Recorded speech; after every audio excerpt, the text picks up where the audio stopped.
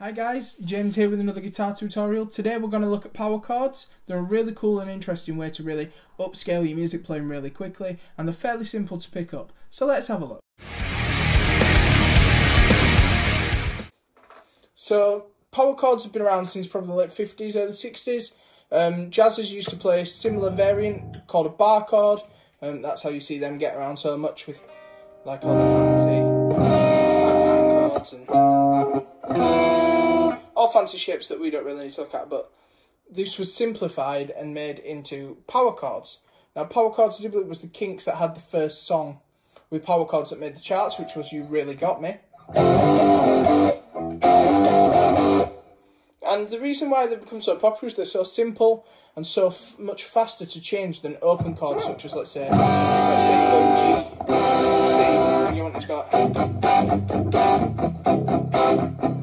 Whereas if I'm playing power chords, I can up that speed.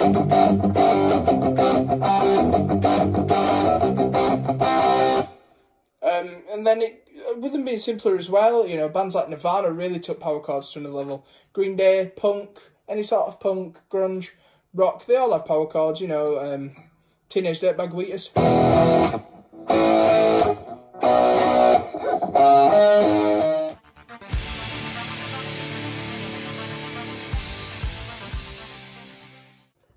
So how to play power chords is really simple. We use 3 fingers. The reason I'm holding my middle finger in is that it's the finger we don't use on our fretting hand. So every power chord is the same shape. It is just a movable shape that you can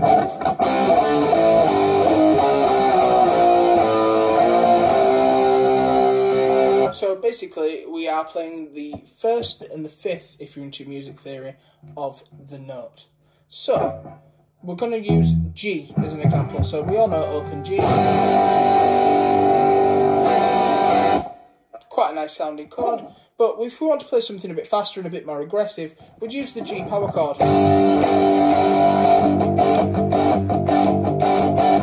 Now to do that, we'd start with our 1st finger on the 3rd fret of the 6th string.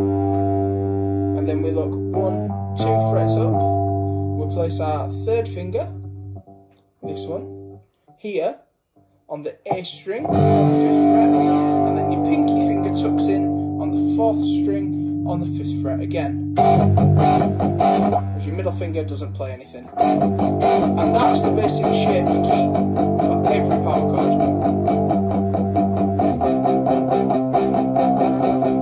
Even all the old rock and roll and bluesy, that was based around some power chord shapes.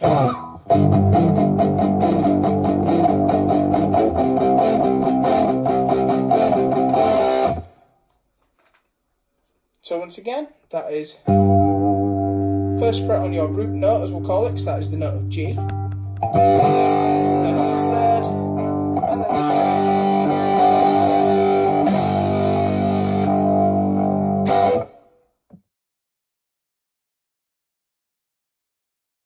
5th. Now, something for people who may have got to grips with that. Now, I'm going to play what I call the Blackmore variant of power chords.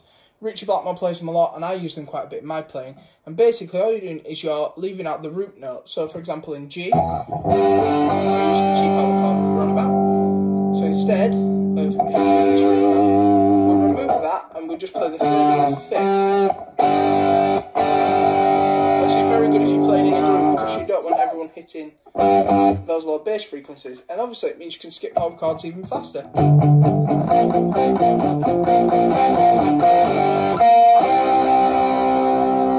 Or, as the infamous Richie Blackmore riff.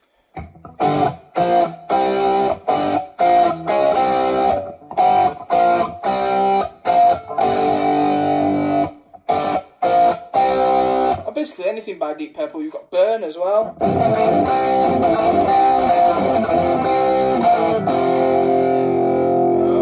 Anything along those lines uses power chords, so just keep practicing them.